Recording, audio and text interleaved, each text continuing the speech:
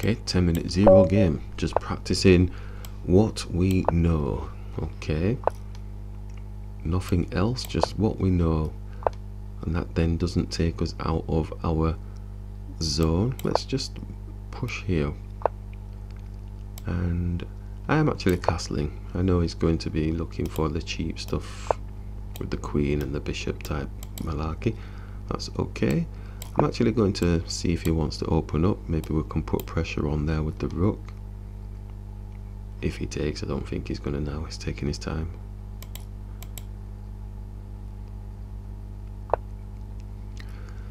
Wants to elevate the knight. Okay, so he's putting a bit of thought into his game. Interesting times. So I'm actually going to bring my knight into the game. I'm not going to capture him just yet. And I'm actually going to attack his knight. I'm actually going to, woohoo, maybe not, let me see, I might not do any of that, you know. I might not do any of that, I'm going to bring it back. Yeah, let's just push here. Obviously I don't want to tangle myself up, but it's not bad, it's not bad. It's looking for this, but he might still go for it. He's definitely wanting to try and push through the center as well, but castling is a key thing, so he's not doing that, so he's not sorting his bed out just yet. Let's take this bishop off the board. Let's attack this knight. So he wants to open up. Yeah, don't fall for that sort of situation. Yep, okay, just bear that in mind. Let's attack this knight here, attacking the pawn as well.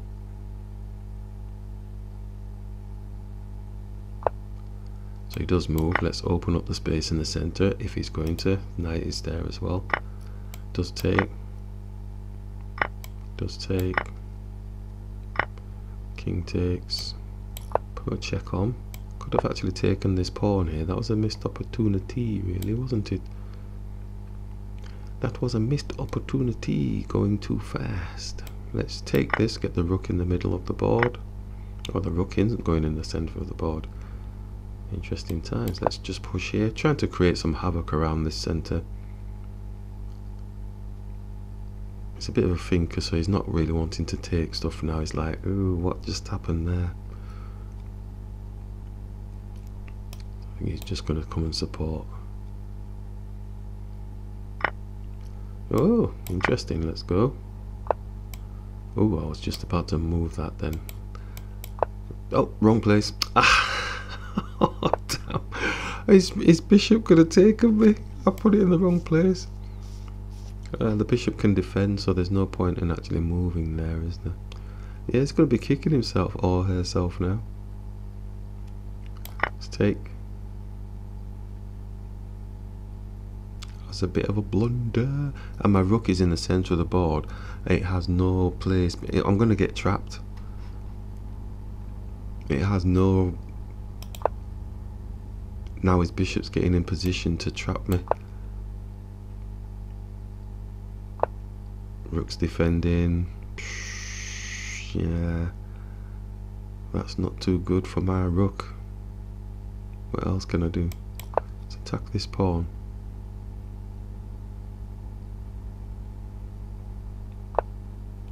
Oh, he's definitely wanting to trap my rook in there, isn't he? Whoa. Let's get a double dose on this. Bishop comes back to defend, obviously. Or in fact, it could go here, couldn't it? Blocking my rooks in. My rooks are like trapped in the middle of the board. Oh no. I've trapped my own rooks. Only one that... Oh, he's attacking our pawn. Oh, but if we...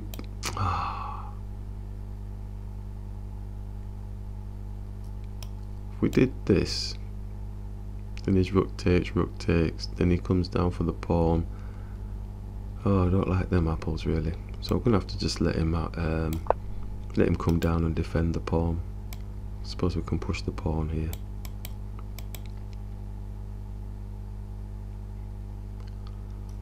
I think there's going to be major sacrifices.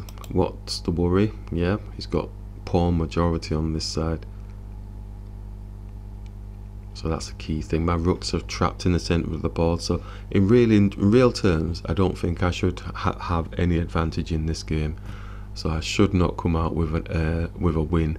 I am +1, but I'm working against the rules of my own rules, which the rooks don't have any place in the centre of the board. Unless, of course, it's to your advantage. I don't know what that is.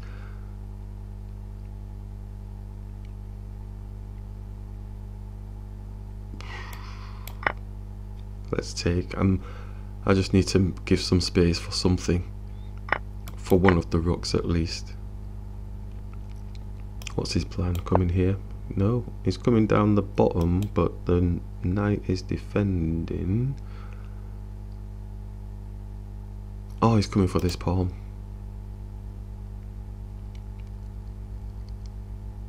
He's coming for that pawn. Oh man, well, we've got 2 passes at least, I think. He's coming here. He's not coming there. Oh, what do we do now? Pawn majority.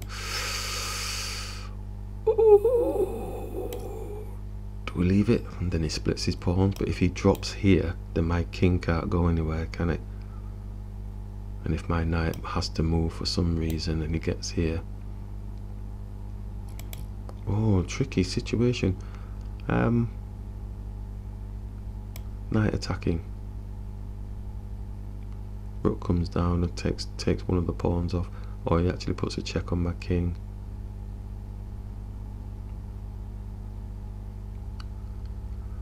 I'm gonna have to do that. I can't just have the knight sat there doing nothing. I'm gonna attack the bishop 2-on-1. Oh, he's got that. I'm gonna have to move the king.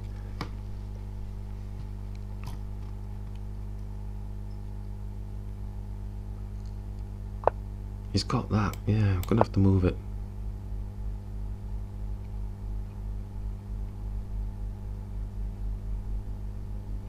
He's not down tempo, however, he can still move the bishop out. Look, well, I moved it and attacked my rook. I can go and attack his bishop, but then he's just takes. Let's put a check on the king.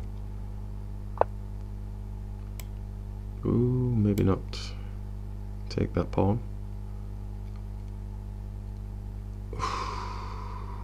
Gotta be something. Come on, there's got to be something now. I feel like there's a benefit. Yes, he's going to get this pawn. My rook can't actually come and defend here, can it? If I went here, then I could go and defend the pawn. I feel like the knight could just take this pawn though. Right, so if the knight takes, he takes.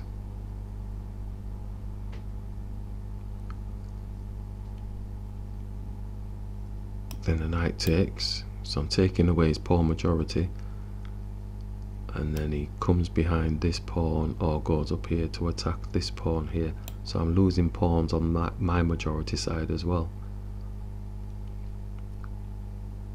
Don't know if I like them apples.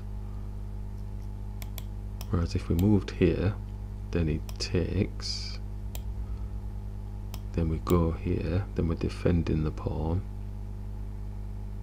What is he? Then he moves his pawn down. No, I don't like them apples. I'm taking the pawn.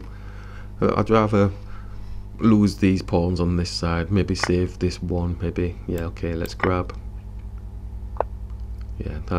Yeah. I didn't like that story. Did not like that story one bit. Okay. Right. So let's go here. Like I said, it can take all these pawns on this side. Can spend so much time. It's probably crazy of me doing that, but in the end, we've got a pawn majority on this side, and he's grabbed anyway. Let's. Do I lose a tempo? Oh, he's got a white square bishop. You know, you have to be careful. Okay, let's go here, and both pieces are on white squares. Can just jump up here. Ooh, what's happening? Interesting. Right. So we can come back and defend the pawn, or could put a check on the king.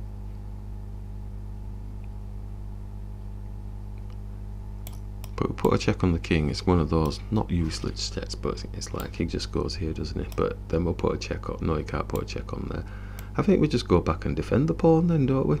Oh, we don't though, because we lose the knight. Let's go here and attack the bishop. Get it off the board. He's not going to give the bishop up. He's going to be moving somewhere. Puts a check on. No, no, no, no, no, no. We don't want to. Oh, we don't want to see any of that stuff. Let's go here. He's grabbing pawns. We go for a mamby-pamby check, and he goes here. Then we go here. Then he dances. Oh, maybe is there something? Pin. Pin on the bishop.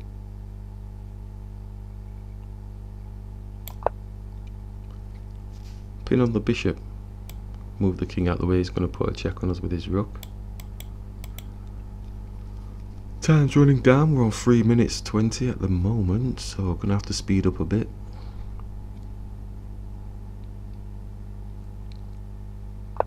Yeah, let's put the check on a dark square, so there's no fancy bishop checks and stuff going on.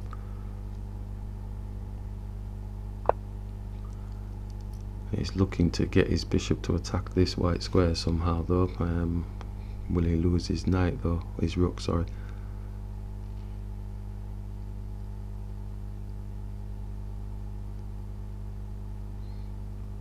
Let's push.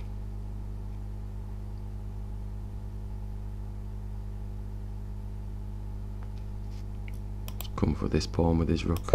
Oh, and he's resigned. Damn, another. That was quite nice for a game positional play. We didn't do anything too grand in that game. It's just about getting those appropriate positions. So I'm really quite pleased with that.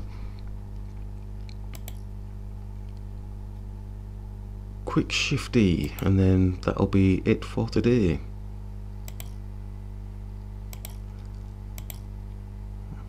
So look again, we're looking to see if there's major dips, that type of thing, things to work on, well, not new things, but if there's anything glaringly obvious.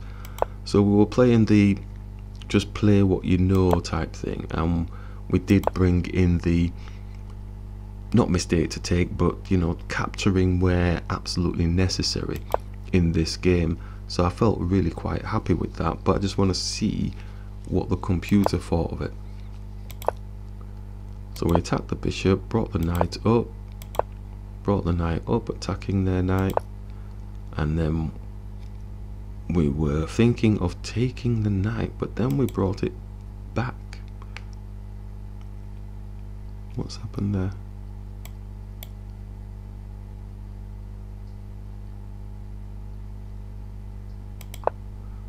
Then we brought it back. Computer doesn't like us bringing it back. It's saying we should have taken the knight. Reason why I didn't want to take the knight was because I didn't really want to get their queen into this position here, looking for the cheap thing here with the queen here, then the bishop coming across here, that type of thing. So I wanted to really not bother doing that. Computer's not happy with it. I felt okay with it. It felt very good. The opponent didn't take advantage of whatever advantage they had, so we blocked it up. And then we captured the bishop. Okay, right, there we go. Yeah, I think the rationale for me not taking the knight, I'm still going to stand me in good stead, because the amount of times I have seen the queen coming across here and then the bishop coming for this cheapie, and it does cause a little bit of a problem in terms of your position on the board, because your king is home alone. My pieces are on the other side of the board and my king is over here. So yeah, I'll take that one with a pinch of salt. I'm gonna stick with what we did. We were practicing what we know, and we've added in that new thing, and just because the computer doesn't like it doesn't mean that it's not favorable, because the opponent has to find those killer moves that the engine is suggesting, and sometimes those killer moves are harder to see via the human eye. Okay, so let's see how we're doing so far. So it's showing bits of advantages as we're going, feeling quite good. Losing a bit of advantage there with the rook thing coming across. Bishop takes. Oh yeah, we did say that, didn't we? Should have taken the pawn, and got a little bit too excited there, so we knew that. That's fine. And just pushing through here. Oh, now this is where the rooks were coming in the center of the board. Oh, it's got an advantage for us. Oh, scary times. Ouch. Oh, it's an advantage, +3, so that's quite good. Okay, so we weathered the storm. We looked at the blind spots and we dealt with what needed to be dealt with. Okay, yeah. Oh, I'm really quite pleased with that. Maneuvering the knight. Oh, yeah. What is that? Oh, dear. What is that? Rook F2. Oh,